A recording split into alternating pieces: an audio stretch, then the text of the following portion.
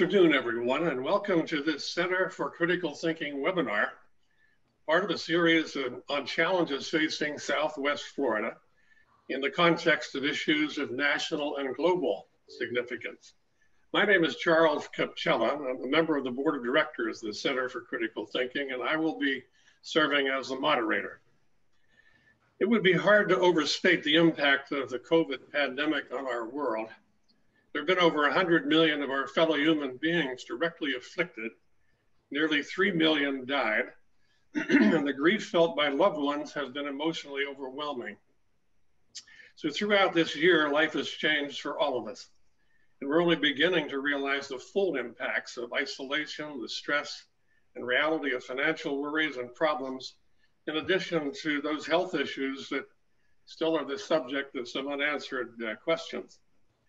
This session this afternoon focuses on the impact of COVID-19, specifically on higher education, and even more specifically, its impact on Florida Gulf Coast University, and how it has had to adjust to that impact, and how the impacts have led to other broader impacts, all the while looking ahead to a long-term future that's clearly going to be different. This focus on higher education deserves some consideration for a number of reasons, and among them are that higher ed is a significant economic engine for this nation, and certainly for the college towns and communities where they reside. And speaking of both the research output of these universities as well as their role in creating tomorrow's leaders. There are nearly 6,000 post-secondary institutions in America, serving more than 15 million students. And higher education itself is a multi-billion-dollar enterprise, employing millions of people. We're fortunate to have as our speaker today a distinguished, experienced university president, one who has led our own Florida Gulf Coast University through the challenges of COVID-19. Let me tell you just a little bit more about Dr. Martin, and he in turn will tell us a little bit more about Florida Gulf Coast, its experience in dealing with the pandemic, and from there on to the broader impact of COVID on the higher ed enterprise throughout Florida and the world. Dr. Mike Martin is FGCU's fourth president. He came to the university from Colorado State University, where he served as chancellor. And before that, he served as chancellor at Louisiana State University and as president of New Mexico State University. He served in faculty positions over a 15-year career before these administrative roles.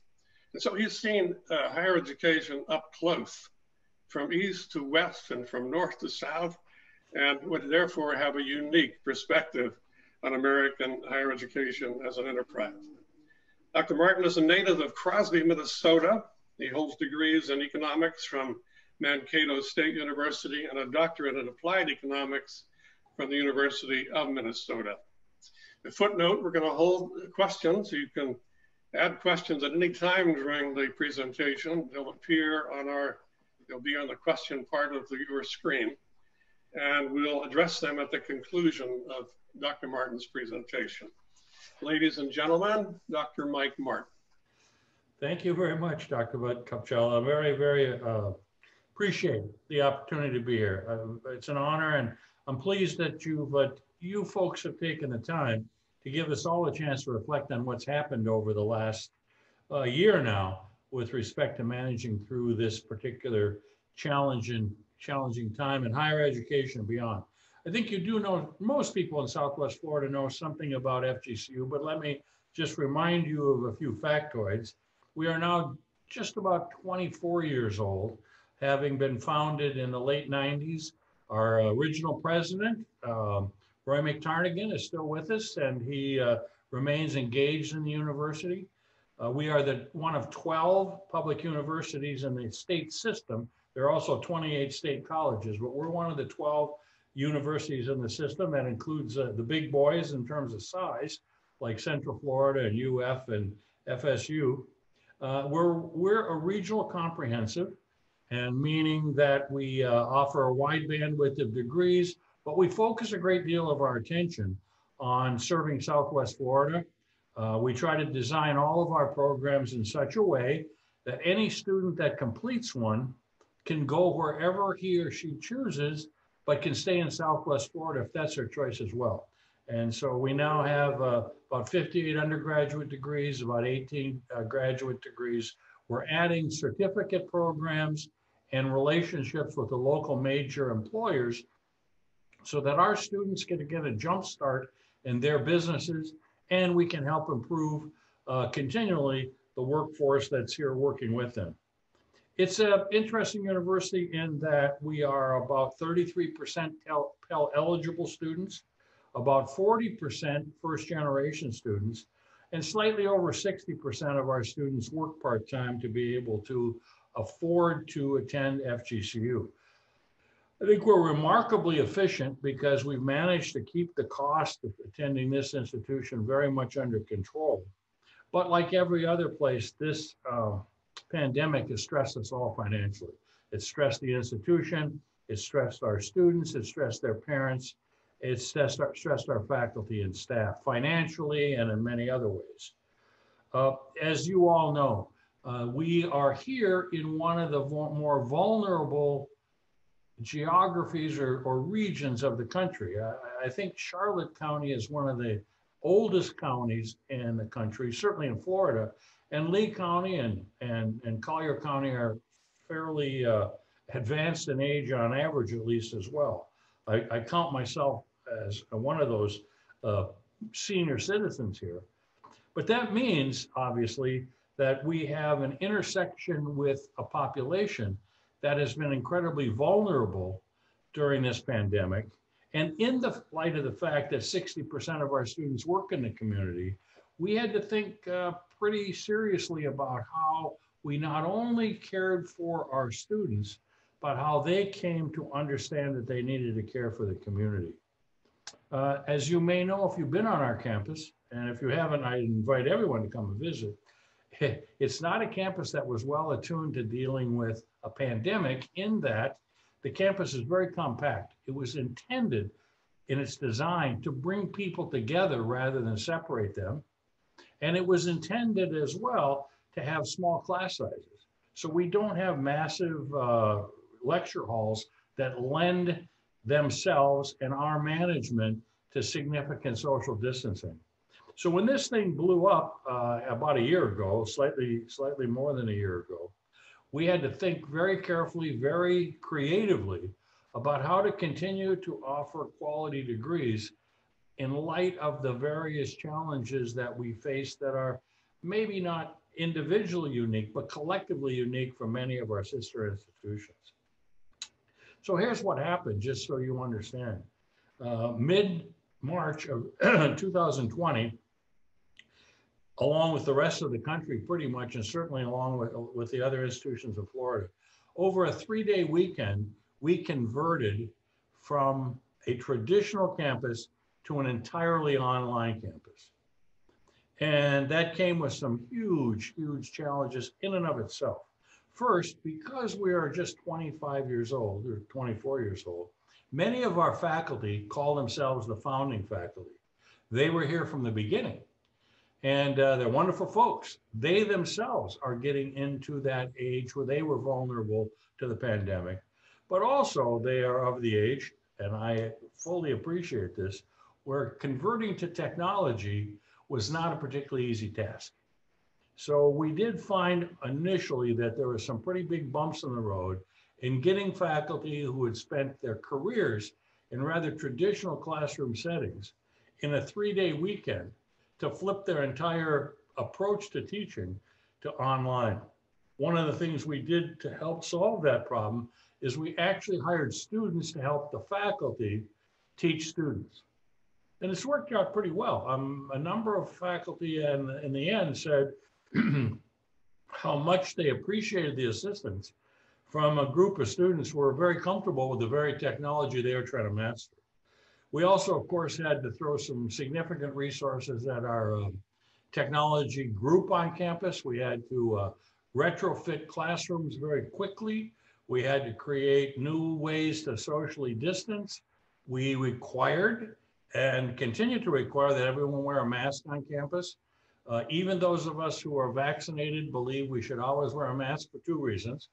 It's got a health implication, obviously, and I've told the students, this is the way, by all wearing a mask, that we show we're all on the same team. It's our kind of uniform. It's our commitment to one another, graphically displayed. So we flipped to an online program entirely in March. And among the things we had to figure out, along with how to deliver coursework, was how we could cope with the fact that now we probably and legitimately believe we owed the students refunds on residence hall fees, on meal plans and the like. And again, going back to the fact that we're only 25 years old and very different from our sister institutions, we do not yet own our residence halls and our parking garages in particular. Many of the buildings have been built on campus either through donors or the state, but the residence halls and the parking garage, in particular parking garages, are all still bonded. So we were trying to provide refunds to students while we were simultaneously recognizing that we had to meet our bond commitment on the very buildings they were moving out of. The reason we were adamant and the first in the state to announce that we would refund in the residence halls is we knew how badly we needed to have those students return to us in the fall. The other thing that we learned in the process is that from the outset, we underestimated the length that this pandemic would last. So like many of our sister institutions, we made promises and commitments that almost immediately became impossible to fill. For example, we did cancel commencement last spring, a year ago, but we announced that we would have a traditional summer commencement in August, which was impossible by August. Then we all announced we would do a commencement in December. Again, we couldn't pull it off. And on, we continually tried to keep people engaged and enthused while recognizing that as it struck us, that it turned out that this is going to be longer than we thought. As I suggested, the campus is pretty compact. So we spent some time early on as we anticipated fall and bringing people back in some form of a normal campus. We analyzed the campus very carefully about how we could socially distance and still provide some face-to-face instruction. We concluded that we could occupy the campus 28% of its capacity at any one time. And so in doing so, we established, as everyone did, 3 means of delivering coursework. Some traditional face-to-face, some completely online, and some blended combination of those two. As a result of that, we were able to provide face-to-face, some face-to-face instruction for 72% of our students. All who chose that they want, or let us know that they wanted some face-to-face, could get some. Most of those courses were blended. About 10% were entirely face-to-face because they had to be, given the nature of the subject matter. But everything else went into a blended, we called it a blend flex model. And so that was one of the things we spent the summer really getting up to speed on to see if we could manage our way through into the fall. Again, hoping that by winter, we would be returning to something that looked very much like fall or winter of 2019. So that was part of the big challenge. As I suggested, we had the commitment, we made a commitment to all of our students that we would stick to 4 principles, if I can share that. We had 4 principles. We put together a response team immediately, and we met daily for a while. Now we meet twice a week. But that response team concluded that we had 4 overarching principles that we would employ as we went forward into the fall and beyond. We would protect the health, well-being, and safety of our students, faculty, staff, and our neighbors.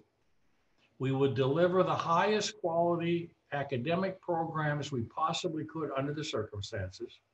We would continue to invest in and build out the campus infrastructure for the long run. And we would protect as many jobs as we possibly could. We did put some people on some short-term leaves. We did allow a number of faculty and staff to work remotely. but we also tried to provide something that felt like a real campus and a real set of programs.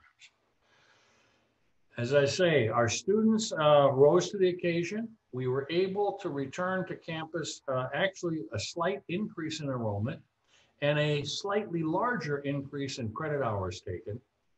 We needed, quite honestly, to hit 83% residence hall occupancy rate to meet our bond obligation, and we hit 84%, which turned out to be the highest in the state. So we were able, because I think we created a relationship with our students that gave them confidence that we would treat them well if they chose to sign up for the residence halls again. As it turns out, 84% was a good number for us because it left us open to having space for isolation and quarantine if we found students who tested positive. And we've found students that tested positive, as I'm sure you know. We enforced very early on the basic guidelines that were given to us by CDC. And among those, we discouraged and in some cases penalized student organizations for violating social distancing or maskless meetings. A couple of fraternities, a sorority, a few other organizations had to be modestly sanctioned for breaking the rules we knew they knew were in place. I had to always have, as you know, in this society and this community and elsewhere, continual debates with various students and others about the mask mandate. I was told on a number of occasions that it was against their constitutional right for us to mandate that they wear masks. So I actually began carrying around a copy of the Constitution and asking them to show me in the Constitution where that was specified. I also asked the question, if it's your constitutional right not to wear masks, is it your constitutional right not to wear pants and a variety of other things? So we had some interesting conversations on campus, but by and large, people got on board. They accepted the reality. They participated constructively. We hired a group of students to be ambassadors, and that is to check on their fellow students to ensure they're wearing the mask and not give them one, to remind them about social distancing. We have an app we all still fill out every morning that reports whether or not we've had any exposure to someone with COVID-19, whether we're experiencing any symptoms, so we can track people. We then intervene. We set up our own testing system. Initially, it was the slower mechanism, but we now have both the rapid turnaround nasal and the rapid turnaround oral testing, saliva testing, so we can know pretty quickly. We shut down most of intercollegiate athletics in the fall, both following NCAA as well as our own conference guidelines. We are now, incidentally, trying to play many fall sports in the springs. It's stressing out our facilities a bit. But so far, we've been pretty successful in managing our way through that. So those are some of the things that, that we've had to do and continue to do. Again, we assumed that by winter semester, we would feel a little closer to normal. But winter semester ended up looking very much like fall. We stuck pretty much to our blend flex approach. We stuck pretty much to allowing students to do entirely distance. As you may know, several of our programs really do require internships or experiential learning, particularly in the health sciences. And obviously teachers have to student teach, so we've had to manage our way through that. You may know that we require every student to do 80 hours during their time here of community service. We've had to be creative about how we help them find community service obligations to take up and opportunities. Many, maybe not a great many, but several protested. They wanted us to waive that requirement. We still believed it was important to do, and we helped them find ways to do it, whether it was tutoring, a grade school student online, helping out with a nonprofit with some technological assistance, whatever it is. We tried to find a way that we would not violate the standards that we believe are important to an FGCU degree. So that's some of what we've been up to.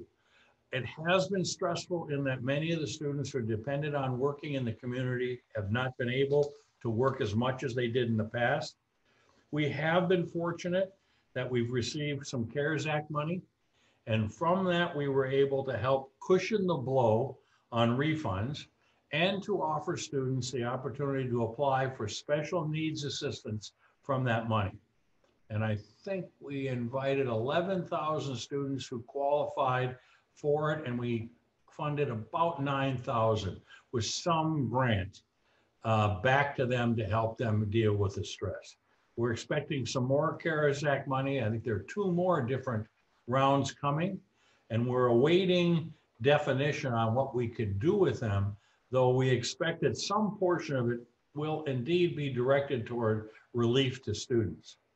I've been very impressed with the students who have applied, because they all knew that there was an upper limit, but most of them didn't apply for the max because they made a case for what they genuinely felt they needed, and we were able to help them out some. So that's been remarkable. Among the other things that we've seen is continued support from the community in every possible way. Our donors and others have stepped up to help our students out. We have a food pantry on campus. Knowing that some students are under stress, we've had an enormous burst of contributions to the food pantry. In probably as many ways as we can measure it, we feel as though we've managed this well. The team we put together to respond, and as I say, we're meeting regularly, have really risen to the occasion. And one of the benefits to me that's come from the pandemic is I've discovered some people on this campus who worked kind of in obscurity, who have stepped up in ways I would never have imagined, and have just done remarkably good work on behalf of this institution and its students. So you do learn some things. And I've learned as well, don't make promises that you're not absolutely certain you can keep. We can continue. One of the things that's been most stressful, interestingly enough, and I've received perhaps the most protest on, was our inability to hold a traditional commencement. We're going to hold a commencement for the class of 2021 in late April and early May. We're doing it then because we canceled spring break, and therefore we're stopping the semester a week early. And it will be a blend between a program that will be pre-recorded and shown on a large screen in our arena, and then smaller groups with a limited number of guests who will be able to cross the stage and receive their diploma, actually their diploma cover, from the dean of their college, and we'll do it over 3 days. So we're going to break it up into small groups and try to give everybody a chance to be seen and be recognized and have their family celebrate a bit. We're going to set up some other stations around campus so that they can find some other ways to take pictures by the fountains and some other things that will remind them of their time at FGCU. We'll see how it goes. Just so you know, our very first attempt at a virtual commencement, which we did last year, turned out not to go as well as we'd hoped because we outsourced the technology to a company that promised they could pull it off, and it had a few bumps in the road. But the vast majority of students and their parents adapted, and I came to campus every day, and particularly on the weekends, I would find them with their regalia on, taking pictures various places. I met a family in front of Alico Arena who had set up with their extended family a widely socially distanced picnic. And we're having a fine old time celebrating out in front of the arena, despite the fact that we couldn't let them in. So it's been interesting to see the degree to which students, their family, faculty, staff, neighbors, and others have picked up the challenge of dealing with a global pandemic. I've said this to a number of people from my own personal perspective, and that is, for me, it has not been as challenging, or at least not as stressful as for others. Partly because I knew, and I know, that since no one's ever gone through or managed through a global pandemic, no one can tell you how it's supposed to be done, So it's pretty hard to criticize the way we're doing it. We're making it up as we go along, but people know that. So it isn't as though we're somehow being held to a standard of how to manage a pandemic. There's some comfort in that. The other is that this is the very, very last part of my career. And I have said on many occasions to people, the best job you'll ever have is the job you have when you don't need a job. And so it's been easier for me to get up and face the stress. The stress for me has been witnessing the stress on others, students, faculty, staff, and so on. And it has been, and you can feel it. You can feel the fatigue. And I'm sure in every place people are, wherever they are around this community and beyond, you feel the fatigue of trying to deal with isolation, with the fear of getting the virus, with waiting for, first of all, tests, and now most recently for vaccinations. Incidentally, we're vaccinating on campus. We did everybody over 65 who wanted a vaccination on campus. We're now dropping the age. Next week, we'll start going much more deeply into the demographics, including students. So all of those stresses have been out there. And as I suggest, it's probably easier on me because of the position I'm in, the state I am in life, and the realization that we're doing the very best we can. And very good people have clearly risen to the challenges, as I suggest we faced it. In my own case as well, I was here for the direct hit on this campus by Hurricane Irma in 2017. And through that, I got to know some of our people who work on emergency response. So I knew their capabilities going in, and our emergency response director. And they have not let us down. Every one of them, from our safety people on campus to those people who had to organize the response. Our director of emergency response has been terrific. So across the board, it's been fairly easy, even under these times, to be a cheerleader. I do think we're going to see some fundamental change across higher education. And certainly here in Florida, and certainly here at FGCU as a result of the pandemic. And let me share a few observations about that. As I think some of you may know, there was already a restructuring taking place before the pandemic. The decline in the number of high school graduates and a variety of other circumstances was causing a consolidation and to some extent an out-migration of higher education institutions. So that was a slow going process, but you could feel it, you could see it, you could read it regularly in the press. It's been greatly accelerated by the pandemic. This morning in the Chronicle of Higher Education, there was an article published of a study that I think employment at universities and colleges in 1 year has dropped by about 8%. I think the number is close to 700,000 fewer jobs than there were just a year ago in higher education. It's happened probably more in the smaller privates with small endowments, but even among many publics, we're seeing a real shaking out as for one reason or another, costs have risen, revenues have not, and stresses have been created in such a way that they're shrinking and consolidating and merging, et cetera. I think particularly for some of the publics of our nature, we've had some real stress in maintaining an athletics program. We're a mid-major without football, so we rely pretty heavily on revenues from basketball in particular. And when you can't put, in our case, 4,600 people in the league arena, we've been playing, when we've been able to play, in front of about 800. It has a pretty massive impact on revenues and therefore our capacity to sustain the programs. We don't have the kind of money that many of the big boys, the 40 or so really big boys have. So that's been stressful. And I think we're going to see some more impact of that. We've seen a few of our sister institutions begin to drop sports to cope with the fact that they think this is going to be a long-term impact. So I think you'll see some consolidation. I think we're going to see some change in the community in that we are more likely now to strategically use remote work than we were before. We know that there are many functions on the campus for which our professionals that carry on those functions need not be physically present on campus. Faculty do, and those who support faculty do. But things like purchasing and payroll and HR and legal, our general counsel's office, many of those we've discovered can be very effective working remotely. So it's going to change the way we invest in and manage buildings. We had bigger plans to expand some additional space on campus for offices. I think now we can forego that for some time to come as we think about carefully who we can assign to work remotely.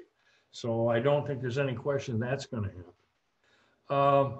I think we're going to think more about how we manage on a day-to-day basis to avoid having the time to manage through this particular time, and then think about the long-term fallout from this that's most certain to come. Because I think we've now discovered that a lot of students who were going away to college may stay closer to home, and it will change the distribution of the kind of students we attract and others attract. And so I think that's clearly out there. I think we're going to have a harder time getting some people to enter university administration, having been stressed out by this last year with some time to come. And I think we've seen, Chuck Kupchella may have a feel for this as well, a number of our colleagues who may have served a while longer as presidents or chancellors deciding that this has been enough and it's worn them out. So I think there's going to be a greater out-migration. We're seeing it already if you, again, look at the Chronicle and the like. And we're going to have to find ways to attract people into roles they might not have taken otherwise. Among the positive things I've discovered out of this, not only are the good talent that we have on this campus and beyond, is the value that we've had in being in a system. On several occasions, the system gave us air cover to make decisions we might have had some pushback on, but we could turn and say it was a system decision that had to do with commencement, among other things, masks, social distancing. We were able to collectively, continually get input from the state surgeon general to give us the very best science we could get at the moment. That's been very helpful. We meet twice a week by Zoom, all the presidents, the chancellor of the system, one of those meetings, the chair of the Board of Governors, along with the chairs of every board of trustees. So we share two things, success stories and advice, and we vent to one another a bit, which is actually psychologically not a bad thing. So the system has been very good in this regard. Even though we're very different from one another, we have been able to benefit from the experiences of one another. And I think it's made us feel much more like a system than just a collection of 12 universities. And in the long run, I think that will be a very good thing. We're going to have to continually emphasize that we're going to manage institutions. If we ever have anything like this again, we're going to continue to have to focus on the science and not the politics. Because quite candidly, in all of this, politics have drifted a bit into the conversation. And people took sides over various things, as I suggested, mask mandate being one of them, based on political issues and ideological issues or whatever they were, and not followed what I believe to be the sign, what the science was telling us. It was a minor bump, but it was there, no question about it. And of course, we did have the students who wanted to make the case, well, I'm only in college once, so I should be able to go out on Saturday night to the bars because that's what I'm entitled to. And we've had to find ways to manage that as best we could. So those are several of the things that I would share with you about what's going on and what's gone on at FGCU. We are intending, though I'm not making a promise here, we are intending that fall of 2021 will be much more like fall of 2019. We will be more face-to-face. We will be back on campus more in larger numbers. We expect that the residence halls, and we're getting evidence that people are putting down deposits, are prepared to come back to a more normal circumstance. We will try to play our regular sports seasons. We will try to have intramurals and clubs and fraternities and sororities. We will hope that our students can continue to work in the community and not have to be overly concerned about their impact on our neighbors and their clientele. All of those things we are planning for. But everything we do now is conditioned on the continual phrase, it will depend where the pandemic takes us. And so we try to remind people of that. The final thing I'll say, I think we've learned out of this is that if you want to keep people on board, students, faculty, staff, friends, donors, etc., I'm not sure you can ever over communicate about what's going on. So we've had a steady stream of communications. I don't know how many video updates I've recorded, and I'm sure people are pretty tired of them, but nonetheless, it's been our collective view that even telling people there isn't much to tell them is in some ways comforting, that something isn't happening they don't know about. So we really understood early on that the communication process is just as important in many ways as the decision-making process itself. So Chuck, that's my story. I'm sticking to it. It's been an interesting ride. I have made more jokes about myself in this. I think I told you once when I started, I was 6'8" and had red curly hair, and the pandemic has ground me down to about 5'10" and bald, but which isn't entirely true. But on balance, I've been impressed with what our colleagues have done around the country. And I've certainly been proud of what my colleagues on this campus have been able to do through a period of time. None of us had any idea what this was going to turn out to be a year and 2 or 3 months ago. Well, I want to thank you, President Mike Martin. That was a very detailed, I felt like I was right there with you through that, what I'm sure was an ordeal, even though you described it as, well, I could probably do this as well as anybody since nobody's had to do this before. Well, you know, I wanted to ask a question about technology in this context. You mentioned there'll be a change maybe in where students decide to go to school. You know, before the pandemic, there was a lot of talk about how the cost of higher education was out of control. It was a serious issue then. It's still one now. We have students with all of the accumulated debt from student loans. And technology was seen at the beginning, before this pandemic, as a kind of a solution to that, or at least part of one. How has the pandemic impacted technology? Obviously, you have to use more of it, but what about after the pandemic? Is it going to play a bigger role in how teaching and learning takes place on our campus? I think it will, Chuck. I think we will spend some time now looking at what we learned from the new pedagogical style to determine whether we have created, even accidentally, some greater learning opportunities and means to reach students with different learning needs. At the same time, which has been very interesting to me, is I've heard from a number of students and parents who said, we didn't discover how much we missed the more traditional experience. And I don't just mean in class, the traditional experience of being an 18-year-old and going off to college. I got a really interesting email. I pull it up every once in a while because, you know, when we came up to spring break, to winter break, we were encouraging kids to go home but come back. But we did point out that our positivity rate on campus was 1/4 the positivity rate in the community. So I would say to people, you're safer here than you are in Costco. Well, I got an email from a mom in Wisconsin who wrote me and said, my twins are at FGCU. Please don't send them home. They're happy, we're happy, and we think they're safe. And so there was this notion that they were enjoying the best we could give them. But I do think we're going to see many more utilizations of technology to enhance rather than simply replace the more traditional approach. And I think that will be good. I'm not sure what it's going to mean to costs, but I do think it will be good from the standpoint that we're learning new ways that we can cause students to learn that we had not been forced to experiment with before. Great.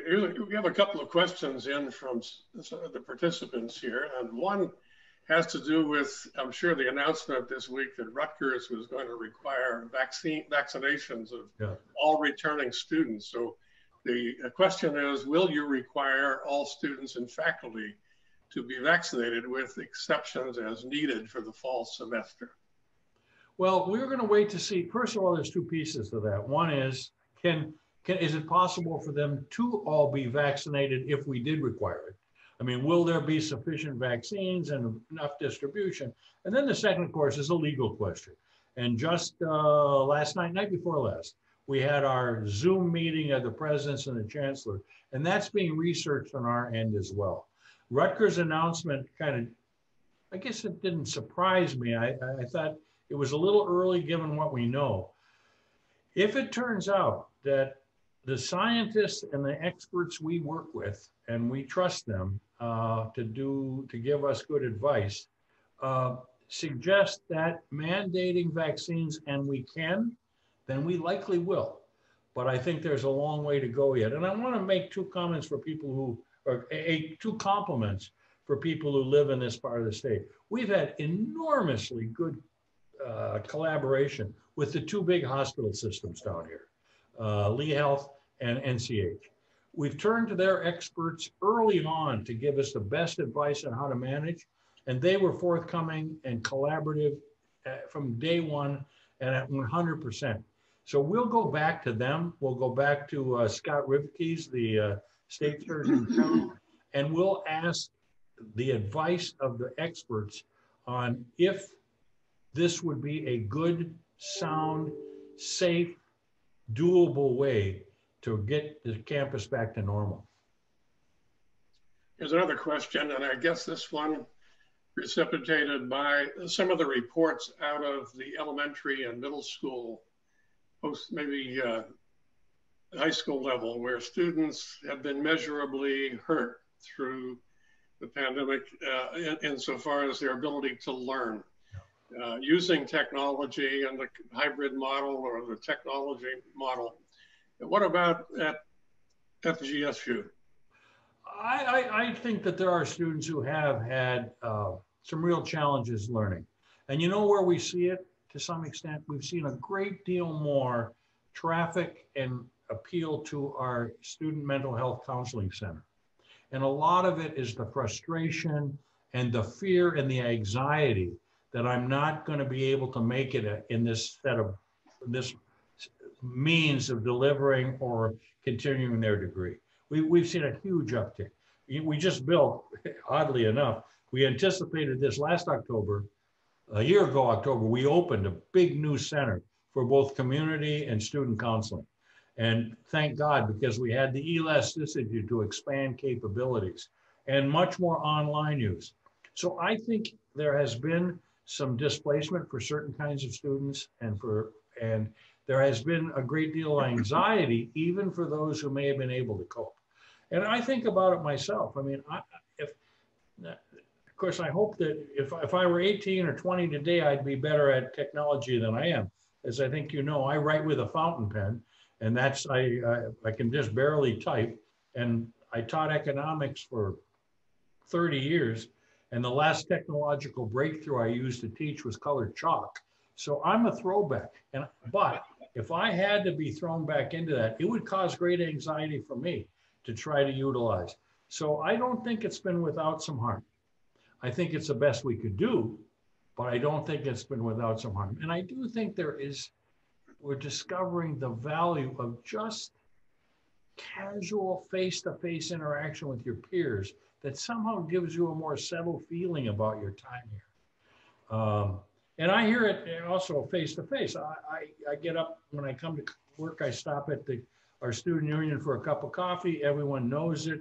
They can come by, and every day, some student or faculty or staff will come by and share either an observation, a recommendation, a complaint, or an anxiety.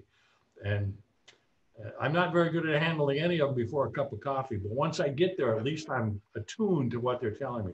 So I think the answer to your question, the long answer to that question is yes, I do think there's been some damage done.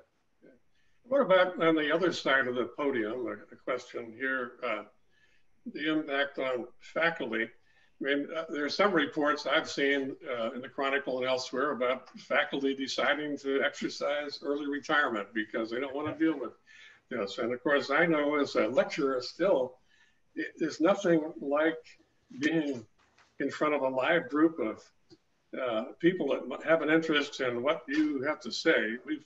At the Center for Critical Thinking, we've been struggling with just what is the right format. You have some people in the audience and the rest on Zoom. Mm-hmm. What about the impact on faculty as teachers? I don't think there's any question it's had an impact. And we're seeing that's a combination of the fact that our senior faculty, the original faculty, are arriving at that age when they can. But this may be the biggest year of retirements we have had in our 24 years. And one of the things we're trying to do, and in all honesty, given the uncertainty about the finances, is to delay any massive replacement of those faculty till we better understand where we're going to be fiscally, both from the legislature and then whether we'll have some fallout in enrollment. But I do believe that it's had a real impact on a number of faculty. I think we saw some mid-year retirements of people who simply were not comfortable coming back to campus, despite the fact that the campus statistically was safe. I do think there are a number of faculty who said, I just can't do it. I'll take my retirement now. So I think we're going to see a fairly substantial, over the next couple of years, recharging of the faculty, but not because it was without the impact of the pandemic. Here's another question from a participant. What is the university's plan to help students recover for those who fell back academically? This again, probably reflecting more of what we've heard about, all of us have heard about at the other levels of education, but I'm sure it's a factor at higher ed as well.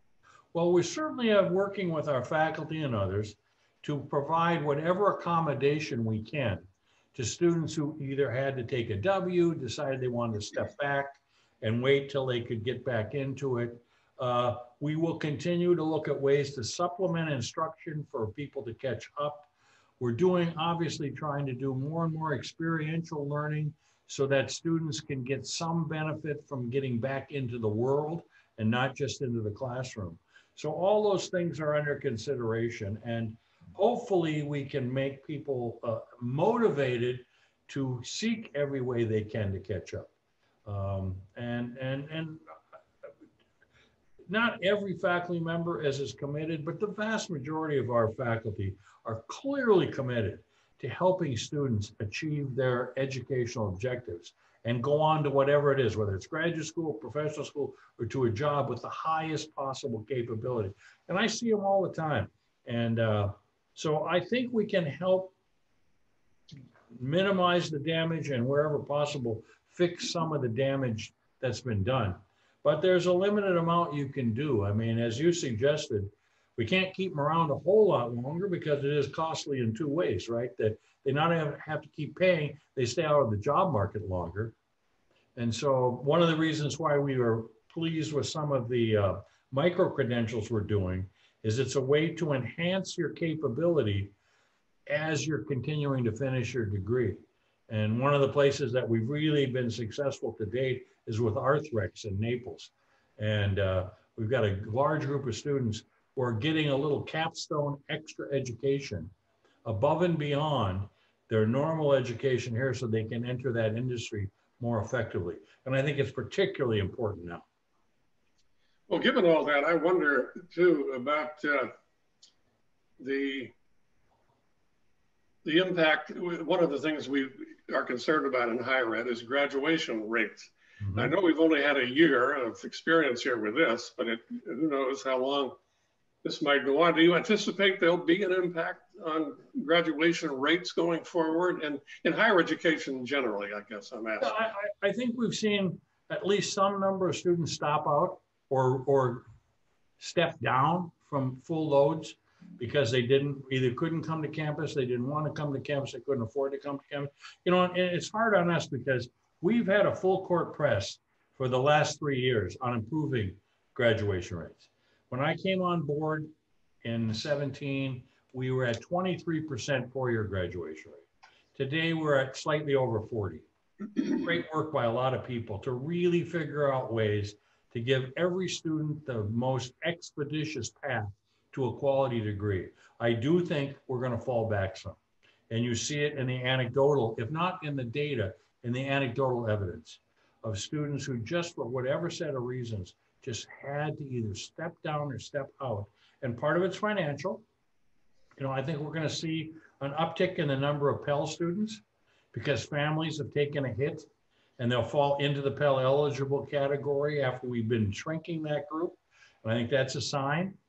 And I think, again, because many of our students relied on working, particularly in the hospitality industry here, and it's been in some difficult times, they're facing stresses that may cause them to have to shrink their investment for the moment, both in money and time. So I think it'll have an impact. We're going to do all we can to try to minimize that impact. And we're working on ways to give students, you know, if they want to stay over the summer and still find a job, and we can help them out in any way and make sure the residence halls are available to them and we have sufficient support to make summer a more traditional semester. All those things are worth trying to do. One thing I've personally wondered about is watched all this from the safety of early retirement was back when this started in March of last year. Okay, you went to all distance learning. What about those classes then that have such large clinical components, all of the laboratory courses, chemistry, laboratory sciences of all kinds? What did you do that year? And I know going forward, it's more a hybrid solution. Right. But what about back then when you couldn't do any of it? We had some opportunities to catch up in the fall, and particularly on the internship with our private partners. They understood that we had to delay some of that to get students out into the nursing practicum and the like. But they also were anxious to get them back because they knew they could be helpful in dealing with the pandemic.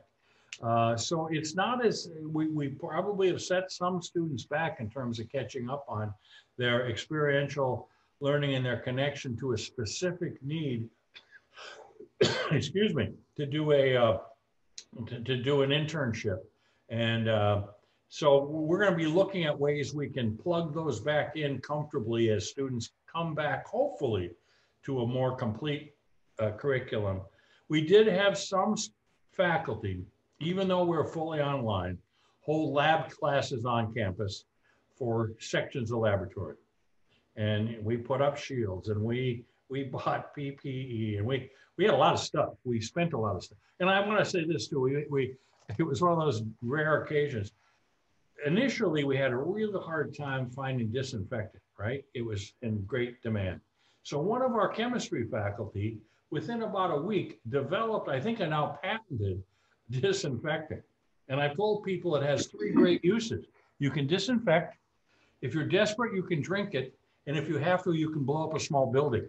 So we've had some real success in innovation on campus because we had to invent our own to some extent going forward.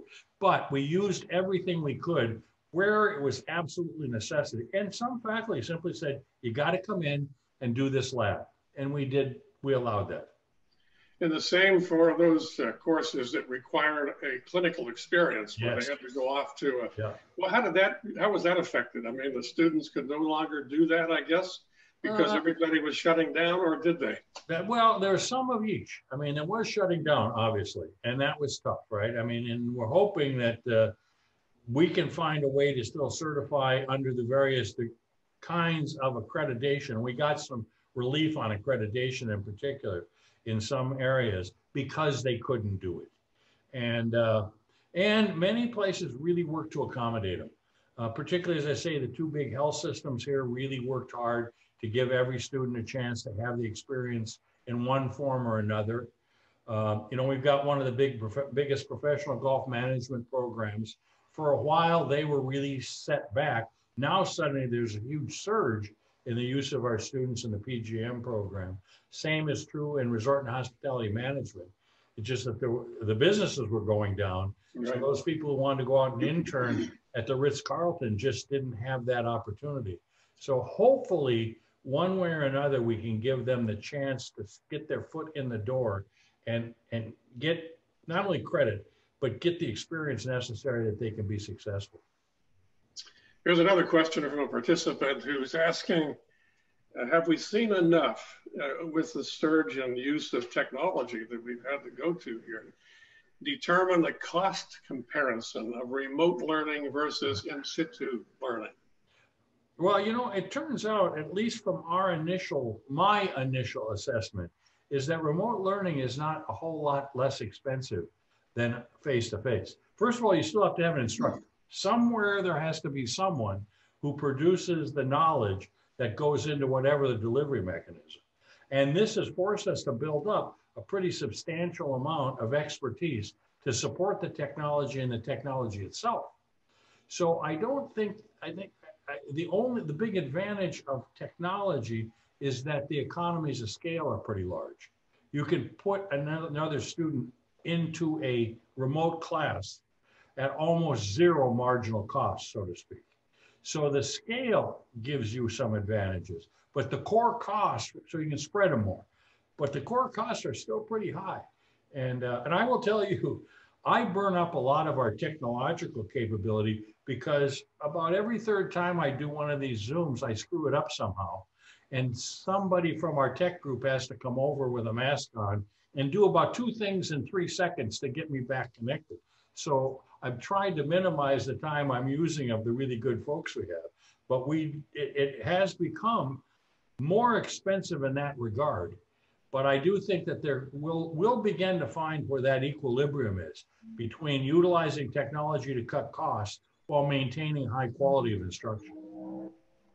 But there was a great question for a professor of applied economics. So. Yeah. As you can see, I fall back on the lingo of the economist when I don't have anything else to say at all. Well, here's a comment from one of the participants, from Julie. It says, not a question, but a sincere thanks for sharing your time, experience, and thoughts with us.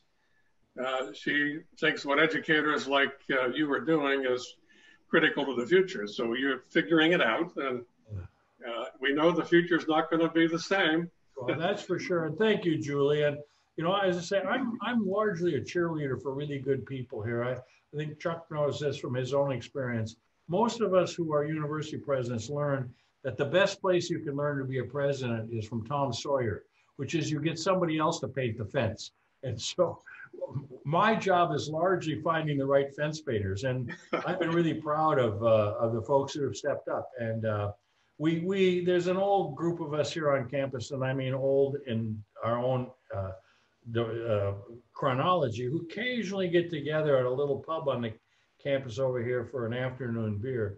And to hear their stories of the successes that they're now taking pride in, that they would never have taken on before, reminds me about the vast majority of great people who do this out of passion and not out of simply because it's a job. And that I think has got us through this. I think by and large, it's people who really care about the quality of what they do on behalf of students. I don't want to get maudlin about this, but I really do believe that. And so we've had a lot of fun teasing one another, because particularly those of us at the advanced end of this have been a little boggled by what we've had to do. But it's a compliment to a lot of great folks, not just at this university, but across the academy.